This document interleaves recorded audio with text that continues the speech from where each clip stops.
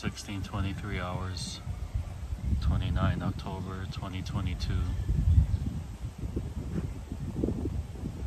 Still nothing from Derek. I wonder if he's comatose or still alive. I'm hoping that he's gonna be okay. Maybe. He hasn't responded to any of my Telegram messages or answered any of my calls.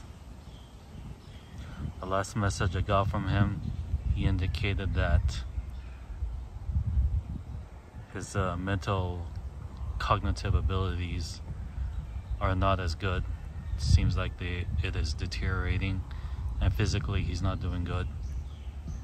He needs assistance to do some physical things like taking a bath and a shower. His health seems to have seriously deteriorated. So it's a bit concerning not to hear from him for a while. I'm hoping that he's going to be okay, and I will definitely pray for him.